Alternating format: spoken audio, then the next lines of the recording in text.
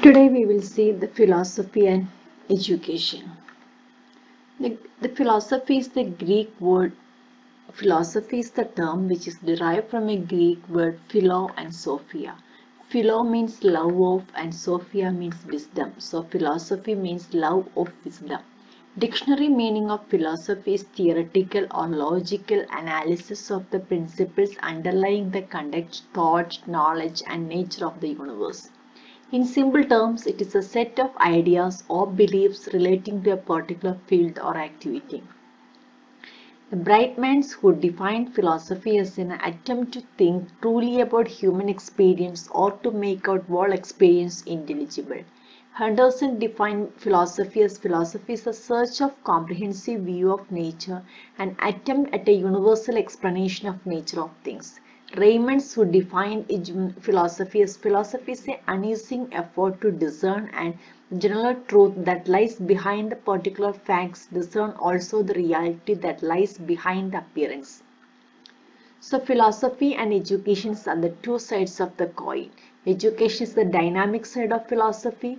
Philosophy sets goals of life while education provides the means for achieving these goals.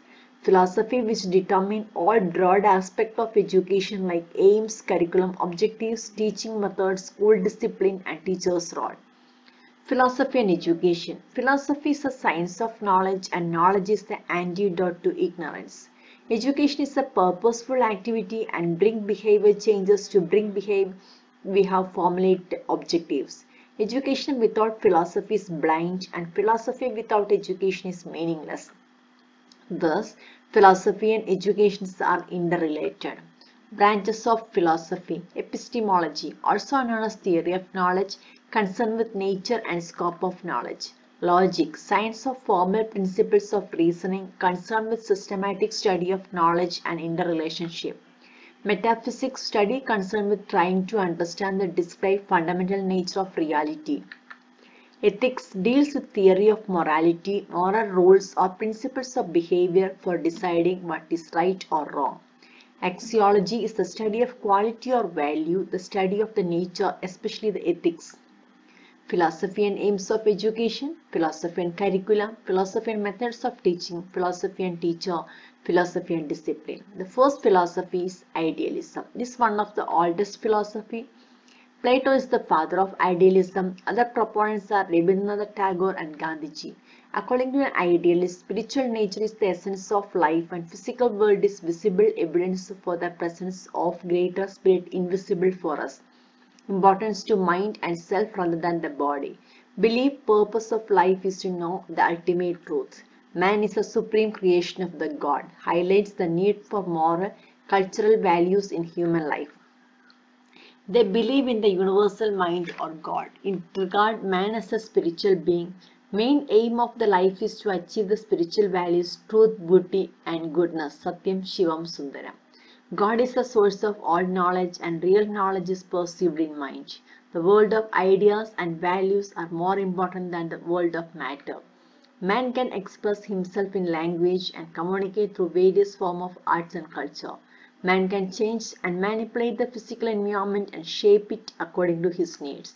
Reality is spiritual. It exists in ideas, purpose, intelligible value, and internal truth. Principles of idealism, principles of universal mind, regard man as a spiritual being. The world of ideas and values are superior than materialistic world. Real knowledge is perceived in the mind. The education implications. Idealism and aims of education include self-realization or development of a self-image is facilitated by attaining full knowledge about self. Human being is wonderful creation of God and human life is greatest work of God. Exaltation of personality through self-realization.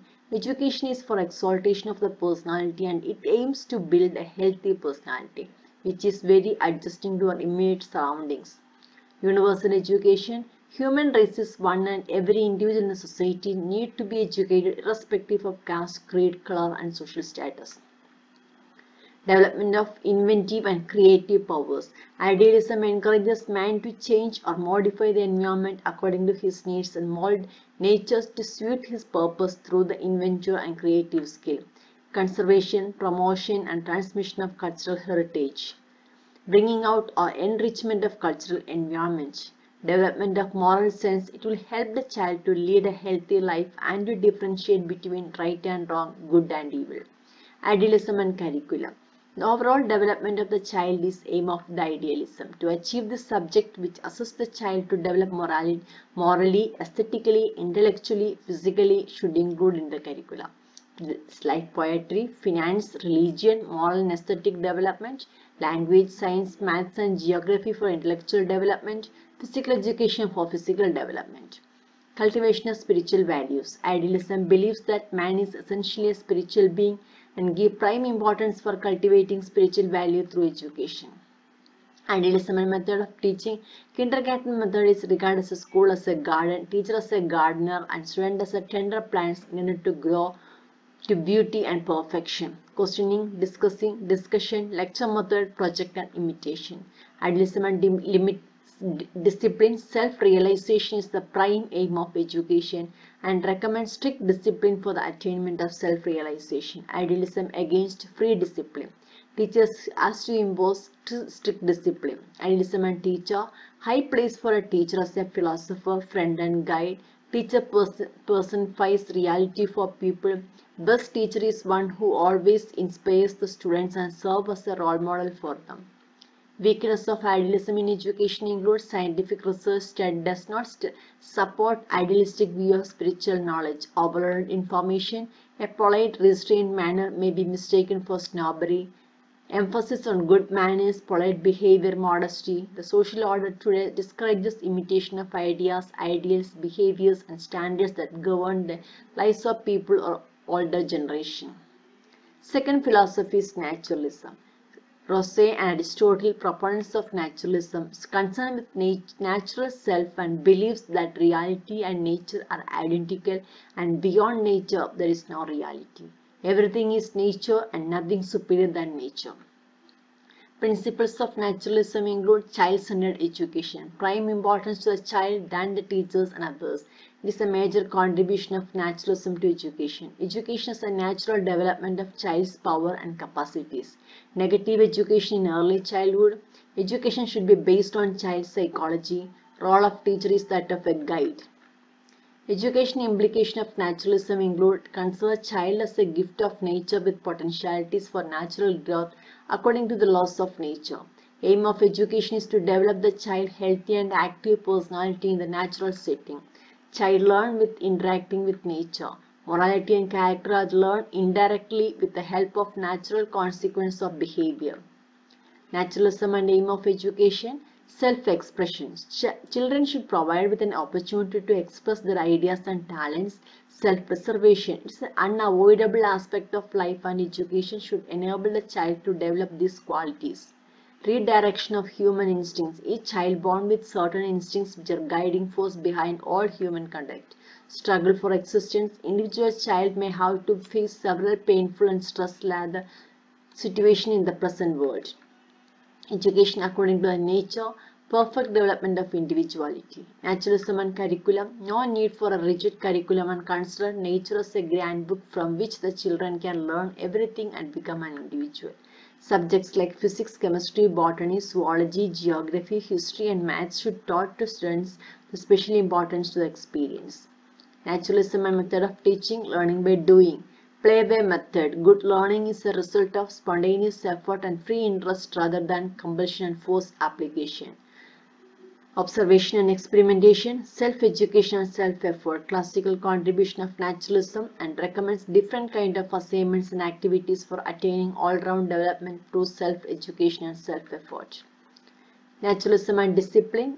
It favors total freedom and oppose punishment or external discipline. Rousseau believed that child should be allowed to face natural consequence of his actions and this exposure to consequence will naturally result in the development of self-discipline. Naturalism and teacher. Teacher's role behind the scene. Instead of passive transfer of knowledge, teachers should arrange the environment necessary for the personal development of child and guide or direct the child as when needed, adopting the role of a director or facilitator. Weakness of naturalism include simplicity of naturalistic educational practice may not be possible in urban area. Higher order of discipline may not be possible as teachers and textbooks are not playing a crucial role and leisure plays of learning through experience take place. Lacks ideals, no place for spiritual values, no construct suggestions to offer regarding a goal of educative effort, thus it does not point to a higher end in the educational process. Pragmatism, midway between naturalism and idealism, derived from the Greek word pragmatism, which means practice or action. Emphasis given into learning by experience, also called experimentalism. Originated in the Greece, modern pragmatism originated in America. William James is the father of pragmatism. John Dewey, Ross, Charles Saunders are the proponents. Principles of pragmatism. Man considered as essentially biological and social organism. Knowledge should be experimentally verified and should be useful to the learner. Faith in man's capacity to shape his destiny. No absolute values. Only those theories which can work in practical situations are true. Deep faith in democracy. Pragmatist is more concerned with the present and immediate future. Pragmatism accepts only knowledge which is empirical. Only those ideas which can be realized in the life are real. Individual development also leads to development of society. Education implications of pragmatism. Pragmatic trend, also known as progressivism in education, a school based on a pragmatic ideas are known as progressive school. Consider the learner as a growing biological and social being ready to adjust with the environmental demands. Aim is to prepare the child to face challenges of life. Education prepares child to become effective member of the society. Pragmatism and aim of education. Harmonious development of individual. Harmonious development includes physical, emotional, intellectual, social and spiritual aesthetic development. And this will prepare the child to face challenges of the life, to face problems and to solve them. Continuous experience, continuous and varied experiments to children in graded way for enhancing the competency. Social efficiency, appropriate education helps the child to lead a productive life in democratic society. Pragmatism and curriculum, principle of utility. Subjects like language, physical training, science, history, geography, agriculture and home science for girls should be included in the curriculum. It also recommends vocational and technical education. Principle of interest, based on child interest, aptitude and need of the child. Principle of experience, focus on child's activity, vocation and experience. Co-curricular activity also integral part of the curriculum. Principles of integration, integration of various subjects and experience. Whatever taught in the previous class may have to be integrated with the new classes so that the child can sustain his development. Pragmatism and method of teaching, give importance to the child than book, teacher and subject matter. No fixing or single method of teaching suitable for the entire students. Provide practical work, lecture, discussion, role-playing, demonstration, written demonstration, experiment method and activity-oriented teaching. Principles of progressive learning, principle of learning by doing, principle of integration. Pragmatism and discipline does not believe in rigid discipline, believe in social discipline, and this helps the students to get experience from society, school and home. Purposeful cooperative activities may help the child to develop nature interest, initiative, self-reliance, tolerance and consideration of others. Pragmatism and teacher, consider teacher as a friend, philosopher and guide to the children. Ability to maintain a close relationship with the children for understanding their interest and awareness regarding the social condition are two main qualities of the teacher. Strength of pragmatism are students will learn the skills and meet his needs, prepare himself to live in the society. Student will try to meet the immediate felt needs.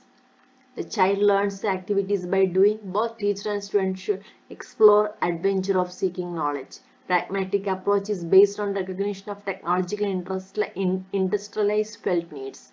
Applicable in American setting. Weakness in pragmatism. It does not give rise to the questions of ultimate reality behind the setting. Artificiality in situations, problem-solving activity may be pleasurable and challenging for the people, but have little or no relationship with the problems that occur in real life. The teacher may be unable to cope up the demands of the teaching. Humanities, culture, acts have no place. Teacher will act as the information officer only. Many gaps and deficiencies in the learning approach. Denial of spiritual cultural values are unpalatable, less practiced in Indian settings. Realism. Aristotle, later modified by Jamor, Russell and John Weil. According to this philosophy, things we see and perceive are real knowledge, and knowledge acquired through sense only true. This is a doctrine against spiritualism and opposed to idealism. Principles of realism include worldly realities of everyday are true. It does not believe in the existence of absolute truth. It accepts only sensory experiences. Man, like physical being, controlled by rules and laws. Real knowledge is acquired by analyzing and experiencing sensations, outcome of scientific development. It provides education which is useful for the life where man can enjoy his activities and comforts his reality. Education implication of realism include consider child as a dynamic and growing entity ready to face the realities of life. Laws of nature control the child. Aim of education is to prepare the child to face the realities of life and solve the problems. Knowledge achieved in the school should be appropriate to achieve this. Importance must be given to the observation, experimentation and activities. Realism and aim of education. Prepare the child for real life. Prepare the child for a happy and successful life. Fosters mental and physical powers of a child. Developing and training senses. Providing occasional education. Make the child familiar with nature and social environment. To develop memory of the child. Realism and curriculum include prefer subjects and activities which can prepare the child for day-to-day living. Science and vocational subjects and arts and literature and language. Realism and method of teaching. Oppose bookish knowledge as it is failed to prepare the child to face future. Objective method of teaching like observation, experimentation and activities. Realism and discipline. They believe in self-discipline, advocate moral and religious educations for the development of self-discipline among the children. Realism and teacher. Honorable position reserved for the teacher. Teacher well versed in content and aware about the needs of the children. Interested research in transferring knowledge in a clear and intelligible way by employing psychological and scientific principles.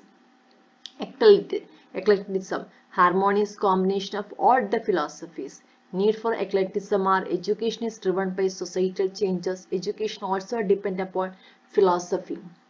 Need for eclectic idea are no philosophy is complete in itself.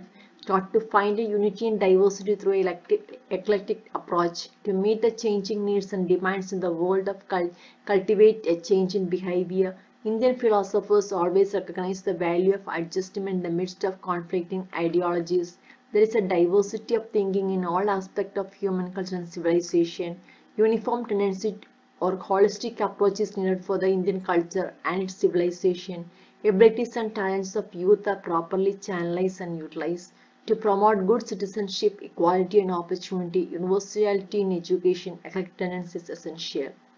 Importance of self-education, highlight responsibility of government in providing education, especially in the primary level and handicapped children. Emphasis on adult and social education, harmonious relationship among school and society.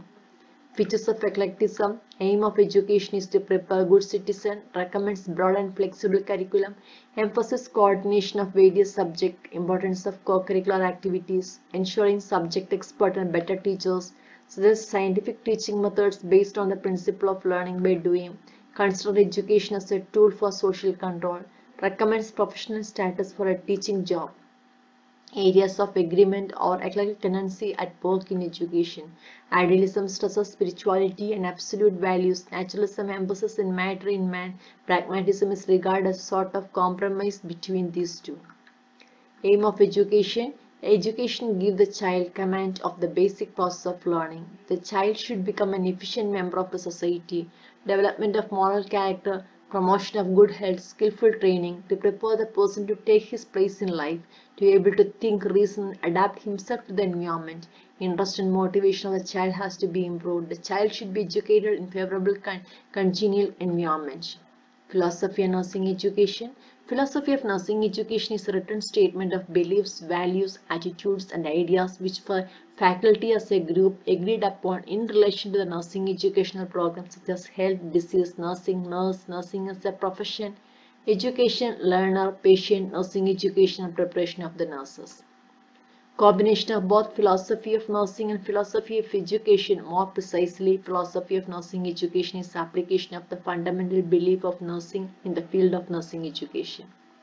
In 1987, In 1871, the first school of nursing was started in Government of General Hospital, Madras, with a 6-month diploma midwives program for 4 students. The 4 female superintendents and 4 trained nurses from England were posted to Madras. Between 1890 and 1900, many schools under either missions or government were started in various parts of India.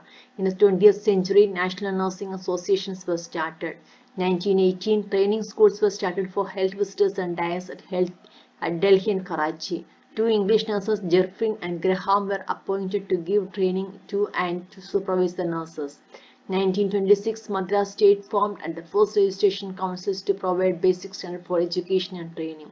The first 4-year bachelor's degree program was started in 1946 at the College of Nursing, Delhi and Vellore.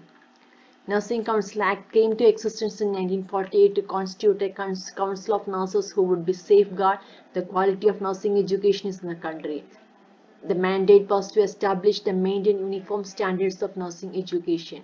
Today, Indian Nursing Council is a statutory body that regulates nursing education in the country through prescription, inspection, examination, certification, and maintaining its standards. It stands for a uniform syllabus at each level of nursing education. There are 7 levels of nursing education there today: auxiliary nursing, midwifery, ANM or multipurpose health worker, female, general nursing and midwifery, basic bachelor of nursing, post basic bachelor of nursing, masters in degree, masters in philosophy nursing, doctorate in philosophy nursing. A&M training was for 2 years and mainly covered maternal and child care and family welfare. The Nursing Council revised the A&M syllabus in 1977 and it reduced duration to 18 months.